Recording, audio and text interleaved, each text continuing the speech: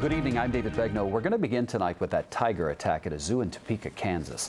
The animal tackled a female keeper who has worked with that tiger for several years. She's going to survive. Here's Chris Martinez with more on what happened. Attacked by a tiger. Any park units available? The Topeka Zoo had just opened when the 911 call came in. We're at the zoo, 635 Southwest Gage. We have staff getting attacked by a tiger. 10-4. The woman and Sanjeev, the 7-year-old Sumatran tiger, were in the tiger habitat together when the attack occurred. As soon as Sanjeev recognized that, he essentially tackled our keeper.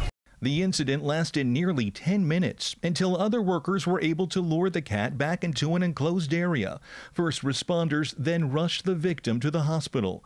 Zoo Director Brendan Wiley described the injuries. Lacerations and punctures to the back of the head, neck.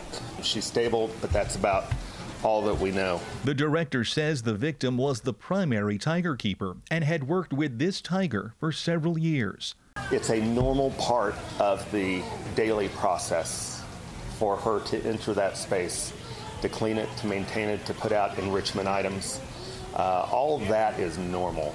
The one point that was not normal was that Sanjeev also found access to that space at the same time. The zoo plans to review the incident, but says this is the first attack of its kind, and there are no plans to euthanize the animal.